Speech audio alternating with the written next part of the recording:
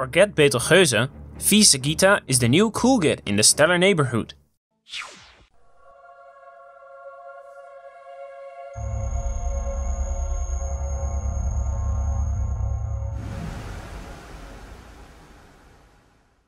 I had recently done a video on the Betelgeuse supernova, which did fairly well. So when I heard in less than a month later we had found another potential supernova candidate, I was thrilled, especially because the chances of the Betelgeuse supernova actually happening were looking dimmer every day. Literally. So V Sagittae, it's a binary star. 7,800 light years from Earth in the constellation Sagittae. It's a relatively unknown star, mostly due to the fact it's not visible to the unaided eye, having an apparent magnitude of around 10 positive.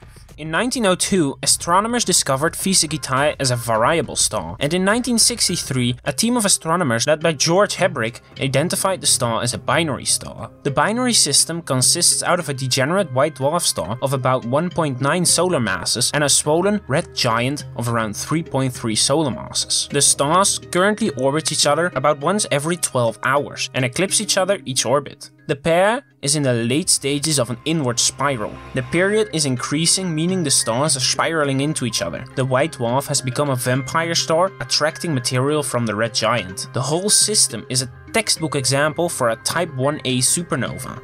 The thing you need to understand about white dwarf stars is that they are physically limited to a mass of 1.44 solar masses, which is known as the Chandrasekhar limit. Beyond this, the star has enough mass to reignite nuclear fusion. The general hypothesis is that a white dwarf accumulating more than 1.44 solar mass will reach the ignition temperature for carbon fusion as it approaches the limit. The star will momentarily exceed the limit and begin to collapse, again raising the temperature past the nuclear fusion ignition point. Within a few seconds of ignition of nuclear fusion, a substantial fraction of the matter of the white dwarf undergoes a runaway reaction, being blown out, releasing enough energy to unbind the star in a supernova explosion. The energy released is roughly equal to the conversion of one entire Earth mass to pure energy. Professor Schaffer led a new study of the star which revealed that the system over the last century had increased in brightness by a factor of 10. Over the next few decades, the star will brighten rapidly. Around the year 2083,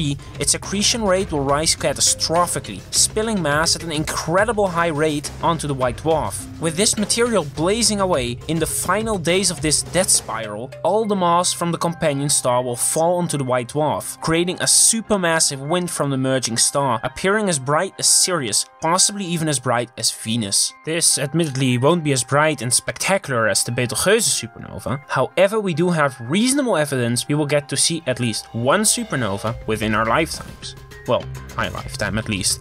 The 2083 date has an 11-year precision, which means it might explode any time between 2072 and 2094. But we will be waiting. This has been EG Science, and thank you for watching. Be sure to check out some of my other videos if you are new here, and I'll hopefully see you in the next video.